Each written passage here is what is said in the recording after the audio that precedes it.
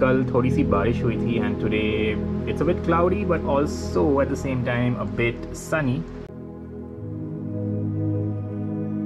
So this is day 5 in Kashmir and during this recent trip to Kashmir, amongst all the places that I visited, Pahalgam was my favorite.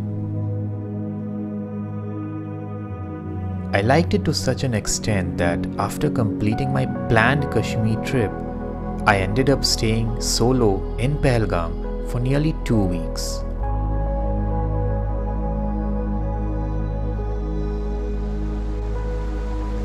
But this video is about my first time visit to Pahalgam and not about those 14 days. And this was my plan. Basically we have a plan of going to a few places. One is a lake called Tulian Lake, which seems to be really beautiful and बहुत सारे लोगों ने हम लोगों को ये जगह recommend किया है, so we want to go there. Another is visit places like Aru Valley, Betab Valley and everything which is close to Pahalgam. But something else was planned for us that day. So come join me on a quick virtual tour to Pahalgam and let me take you across to a very popular thing done by most tourists.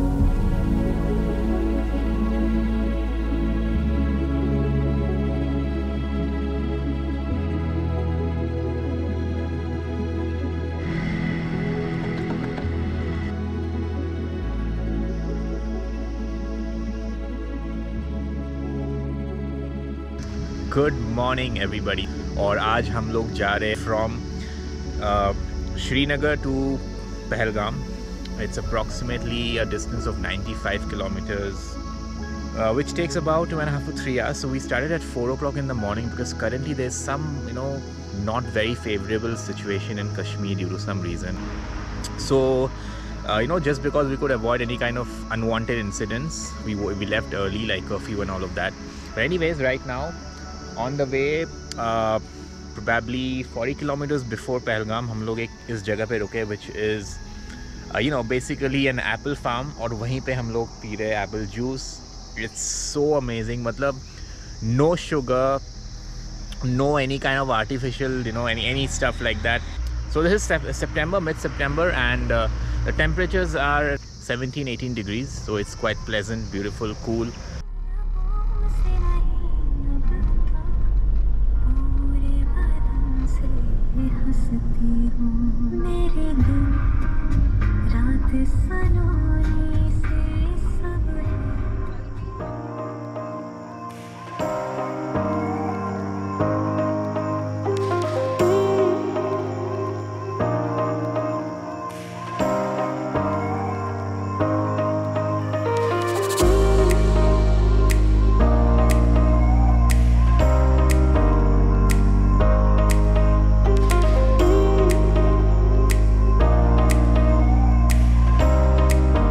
आपने देखा है ना उधर टुलियन lake?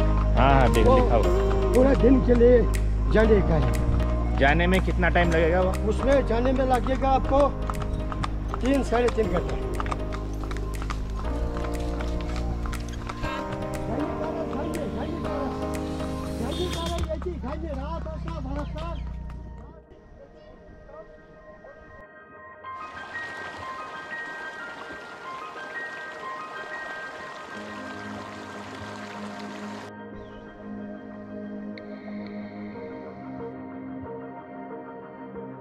I'm going to 3 or 4 different spots जहाँ पे horse trekking होती है. So it's been a really long time I've done horse trekking. Like बचपन में किया था, so probably more than 15 years.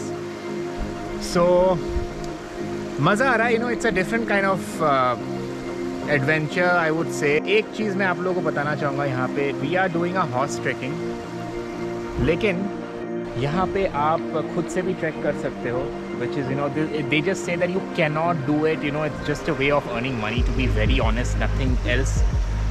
But ठीक है.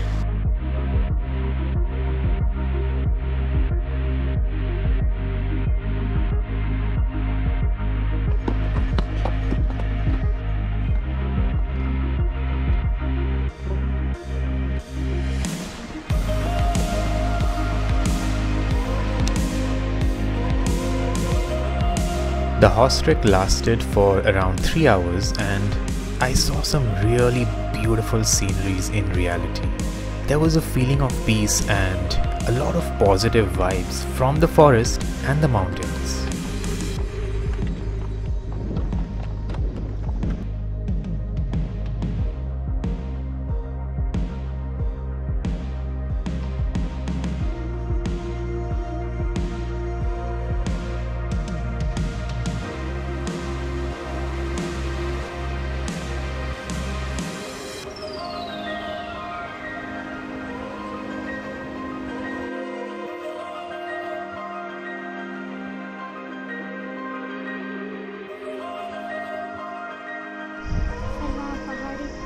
ऊपर नाम क्या है तुम्हारा? नक्शा। नक्शा। कौन से क्लास में पढ़ती हो? फोर्थ में। फोर्थ में।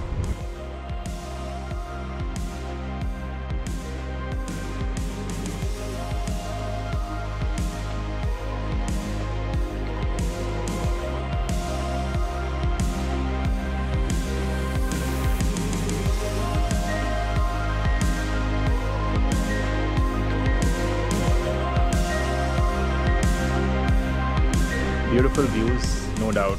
बहुत ही ज़्यादा सुंदर जगह है। You know, green meadows, open spaces, these tall trees in the mountains. It's something which I absolutely love.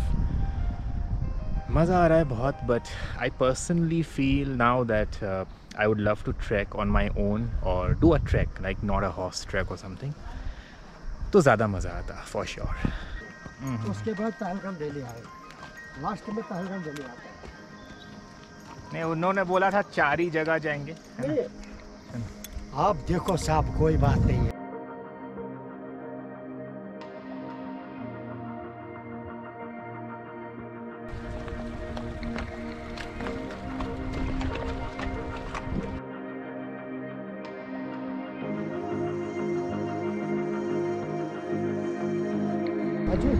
आपने मूवी का बोला, वो जो राजा हिंदुस्तानी का है ना, हाँ, राजा हिंदुस्तानी का फिल्म यहाँ पर बना।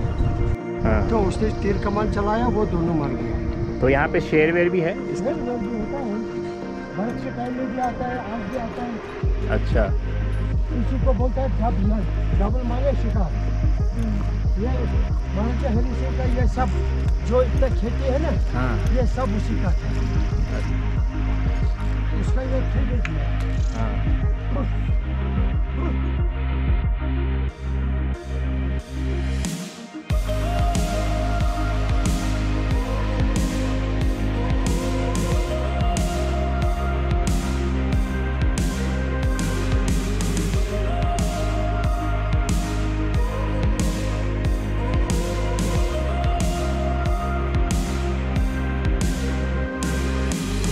यही है मिनी स्विट्जरलैंड। इसको दूसरा नाम क्या है? बसीरान। फाइनल लोग आता है। हाँ, इधर में स्केटिंग होता है, स्कीइंग जो ऐसा गुलमर्ग में होता है, वही क्या? हाँ। So this is a location called Mini Switzerland. It is also called as Biciran, and basically it's a very huge open land of full of greenery and these tall trees which are really beautiful. Wow, अच्छा लगा है। In fact, all these spots were really good, really good. अगर खुद से trekking करते तो और ज़्यादा मज़ा आता, for me personally or anybody like me.